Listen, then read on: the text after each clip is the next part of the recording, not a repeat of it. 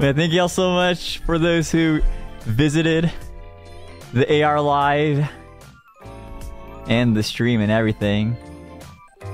Y'all are prepared, right? Yeah, y'all are prepared, right? Prepared? Right? Explain chair? Oh. Yeah, there was a chair. Not at all? Oh, what? But there were so many tweets about it. The chair toilet. Yo, it was so funny seeing Sunny not be able to find the chair emoji. Oh, the encounter tweet's out. Retweet.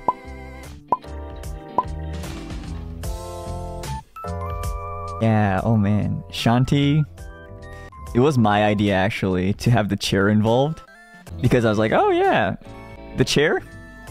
Like in the music video? Just have the same chair in the actual, you know, like choreo. It'll be cool if I could stand on it and do like the... Yeah, it was my idea to have the chair and also the... What's the thing? The speaker emoji.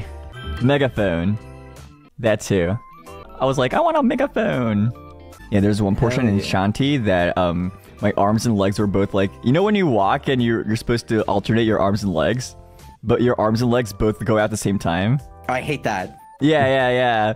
So, like, that was one of the issues I had during Shanti, but while that was happening, the cameraman zoomed into my top half of my body to make sure that it doesn't show, and I was like, oh, thank you. There was a part in Shanti when my arms and legs fell off because I couldn't believe what I was seeing.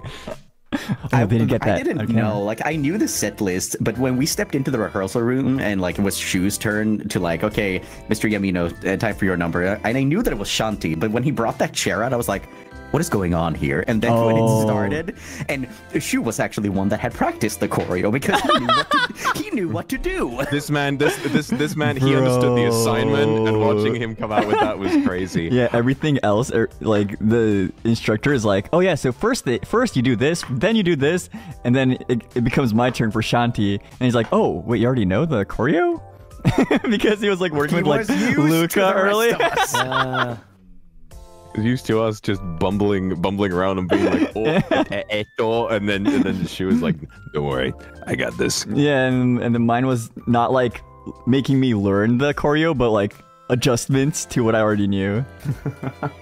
Yeah, but the chair being involved was something. It's like something that's completely out of your control.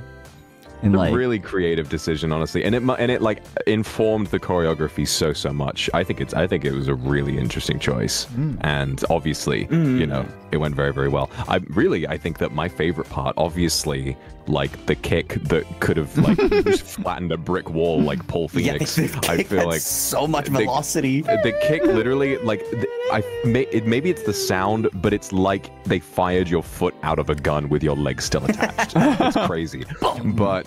For me, it's when you stand on the chair with the megaphone and like the way that you've got like you're singing so fast and like the lights go all red. You know it's very provocative stuff. I was a big fan of it. Oh yeah, I asked the lighting staff to make the lights turn green a few times. If you get that reference. Yeah. If you like the watching. Joker, right? Oh yeah. Yeah, you got it. Joker, baby. やる気が出ないやる気が出ない布団から出られない